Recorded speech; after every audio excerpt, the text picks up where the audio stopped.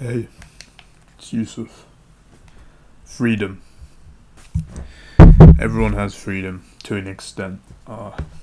Obviously, people living in Palestine and similar situations don't, but the Western world, for good or for bad, everyone has freedom, pretty much. Especially if you resist, if you fight back. Don't do what society tells you. I mean, if you have to and if it works for you, you can, but what society and the government are saying, whether it's to have a job, or whether it's training the young men and people in the world through stuff like education, uh, also known as the Matrix, into becoming a slave for the rest of your life.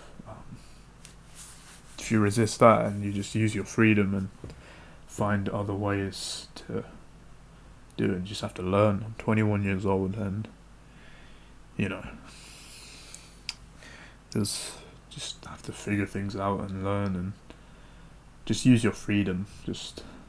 Yeah, because everyone has freedom, and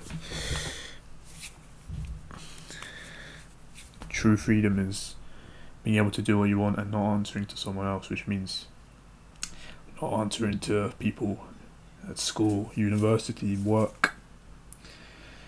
Because, me personally, I've never enjoyed that.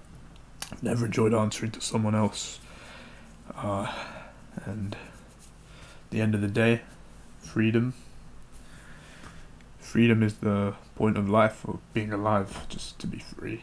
Whether it's to make enough money to be free, or just being free. You don't even have to, as long as you can just accept your current situation, even if there's many regrets in the past.